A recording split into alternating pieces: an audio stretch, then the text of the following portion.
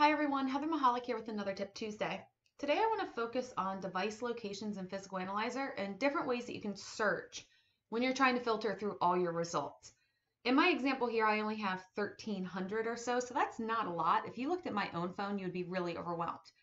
So let's say, for example, you wanted to search for a city of interest. So maybe I'm searching for Las Vegas, Nevada. And I type it in and I click search. When you go into Las Vegas, you will start to see points of interest as I zoom out. So let's say we go over here and we see that the user had taken photos at this location.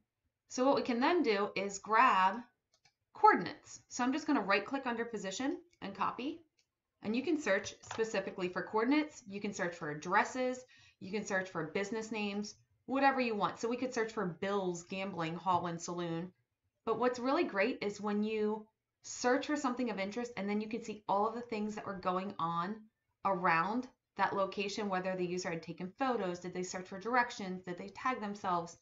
So anything that is being tracked in device locations is searchable using this feature.